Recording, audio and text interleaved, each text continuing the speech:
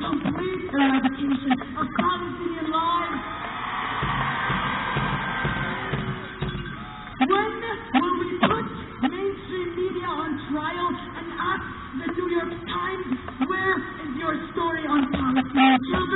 Israeli prisons.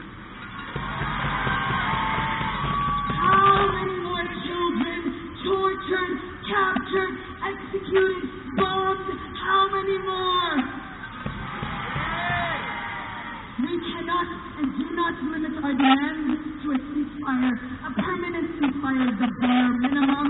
We organize for the full cessation of foreign aid to a violent settler colonial apparatus. We call for a unified and liberated Palestine from the river to the sea, free of the terrorist Zionist regime. I'm almost done, I promise. Every day, every hour, every minute, we witness atrocity and we break every time.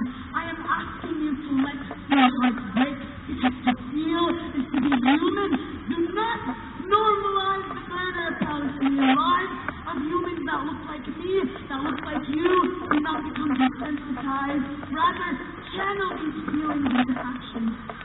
Every heartbreak will make your hearts more resilient, and our resiliency will feed our resistance. Liberation is near. Inshallah, liberation is near. And Palestine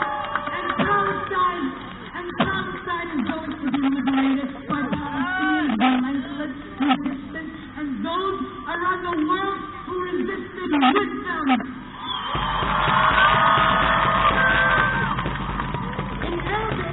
In Arabic we say, لا تستجدوا العطف على ظالم.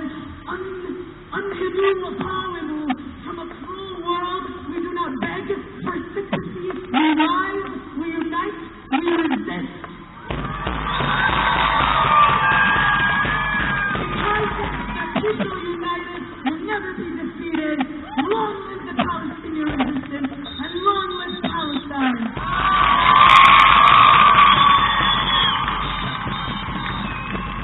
Give it up to what's on out over here. Give it up, give it up, give it up. What up to you guys? I asked you to listen to speech. I don't want it to end. I do not want her to finish speaking. She touched me, and I think she touched everyone over here. We're going to take everything she said, and we're going to build on it, and we're going to continue from here. And so we achieve our demands. I hope everyone here got on our link tree, sign the petition. If you haven't done so, please go to our Instagram page, Toronto for Palestine. Follow us, share the page, share the content, use hashtag P4P.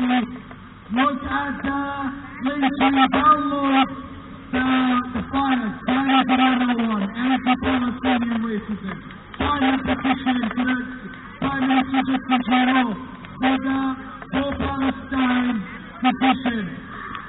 Do this stuff, it helps. This is the first step towards our liberation.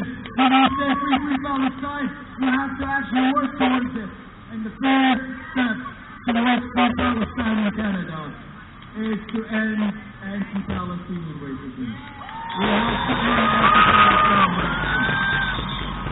If you experience anti-Palestinian racism, go and report it.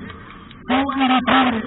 Anti-Palestinian racism guidelines will be adopted in Canada if all of us work together.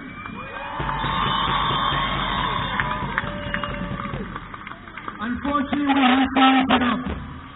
It's been a long day. Thank you so much for coming today. We appreciate your patience. We've been on the streets for over 5 hours. So look at the energy around you. I don't know what else to do. Nobody wants to go home. But we have to go home. We have to start up. And so we come back on the streets again. December 11th on a Sunday. We will be marching again. Remember that? The protest started at the end of the attack on the wall. We will march again with the churches with every organization in the country. Next Sunday, and Thursday.